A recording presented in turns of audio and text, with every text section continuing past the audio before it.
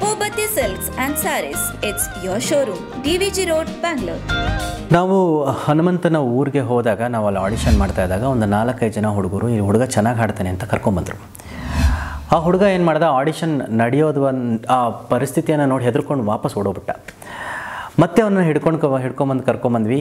ನಾವು ಇಲ್ಲಿ ಅವನನ್ನು ಕರ್ಕೊಂಡು ಬಂದಿದ್ದು ಒಂದೇ ಉದ್ದೇಶ ಅಂದರೆ, ನಾವು ಪ್ರತಿ ರಾಜ್ಯದ ಒಂದೊಂದು ಮೂಲೆಗೂ ಹೋಗಿ ಇರುವಂಥ ಪ್ರತಿಭೆಗಳನ್ನು ಹೆಕ್ಕಿ ತರುವಂಥ ಕೆಲಸ ಮಾಡ್ತಾಯಿದ್ದೀವಿ.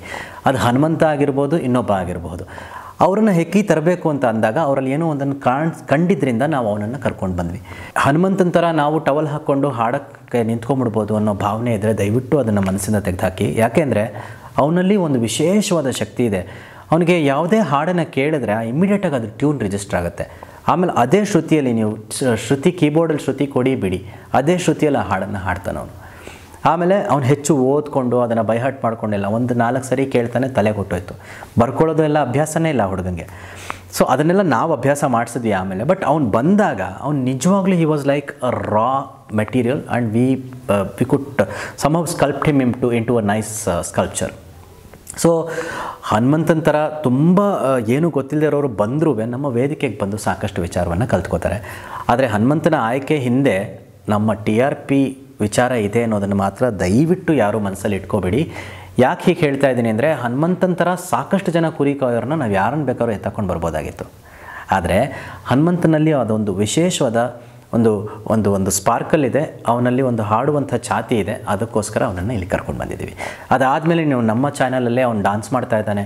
ಅವನಲ್ಲಿ ಒಂದು ವಿಶೇಷವಾದ ಎನರ್ಜಿ ಇದೆ, ಒಂದು ಕಲೆ ಇದೆ. ಆ ಕಲೆಯನ್ನು ನಾವು ಪ್ರೋತ್ಸಾಹ ಕೊಡ್ತಾ ಇದ್ವಿ ಹೊರತು TRPಗಾಗಿ ನಾವು ಏನು ಕೆಲಸನೂ ಮಾಡ್ತಾಯಿಲ್ಲ. ಸಂಜಿತ್ ಹೆಗ್ಡೆ ಇವೆಂಚುಲಿ ನನಗೆ ಸುಮಾರು ಈ ಸೀಸನ್ಗೆ ಬರೋದಕ್ಕೆ ಮುಂಚಿಂದನೂ ನನ್ನ ಹತ್ರ he was taking guidance for voice culturing.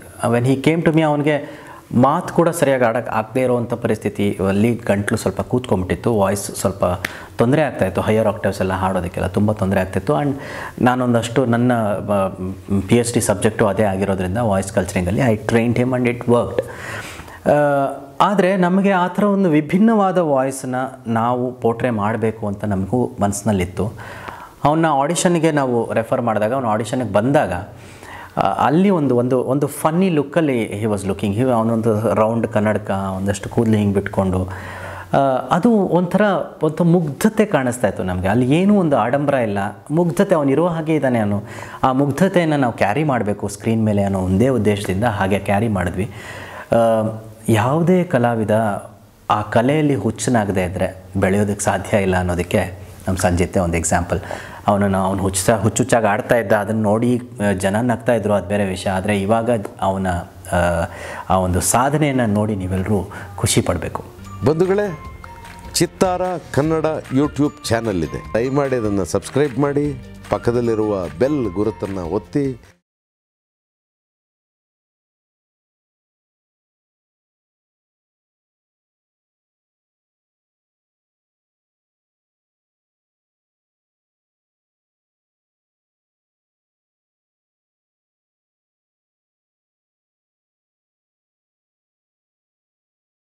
ನಮಸ್ಕಾರ, ನಾನು ನಿಮ್ಮ ರಕ್ಷಾ ಶೆಟ್ಟಿ.